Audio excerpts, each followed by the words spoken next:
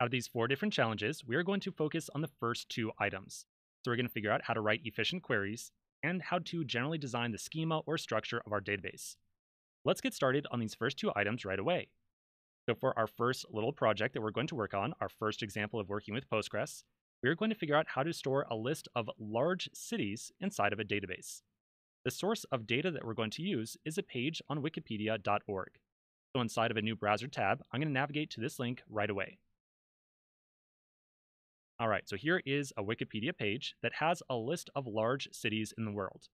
I'm going to scroll down on this page a little bit and eventually get to this table right here.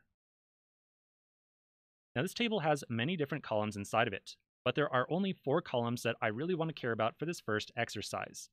You'll notice that this table has columns of city, country, and then the last 2 over here are the population and the area and the urban area around the city.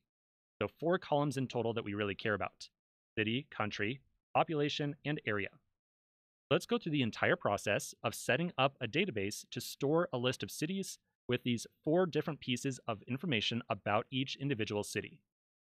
Now, to understand how we're going to design and set up our database to do this, we're going to go through a little design process that we're going to repeat many times inside this course. We're going to ask ourselves 3 different questions and use the answers to each of these questions to set up our database. The first thing we're going to ask ourselves is, what kind of thing are we storing? We're then going to ask ourselves what properties this thing has, and then finally, what type of data each of those properties refer to or contains. So in this case, for a list of cities, we can answer each of these questions pretty easily. So first, what kind of thing are we storing? Well, we're storing a list of cities. What properties do these cities have? Well, each one has a name, a country, a population, and an area. And then finally, the type of data for each of those individual properties, the name and the country, are probably going to be strings of characters, and the population and area are probably going to be numbers. So for this first example, answering these 3 questions ends up being pretty easy and straightforward. We're then going to take each of these 3 questions, or these 3 answers right here, and use them to actually set up our database. So here's what we are going to do with these 3 answers.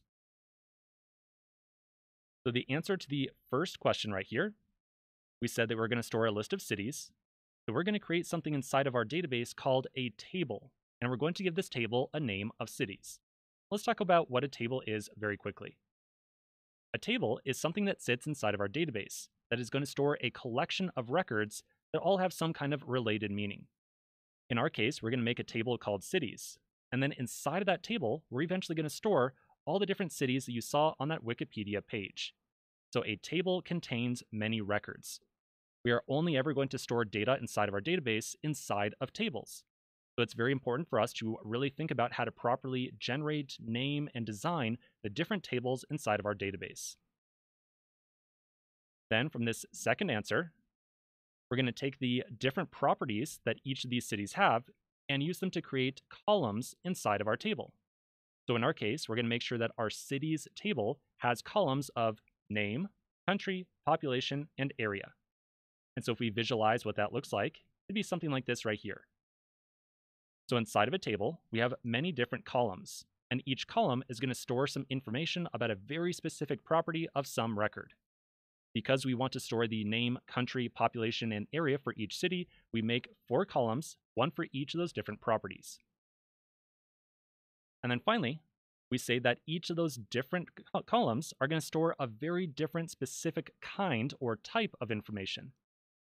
So name and country are going to store strings, and population and area are going to store numbers. We'll see where we are going to use that information in just a moment.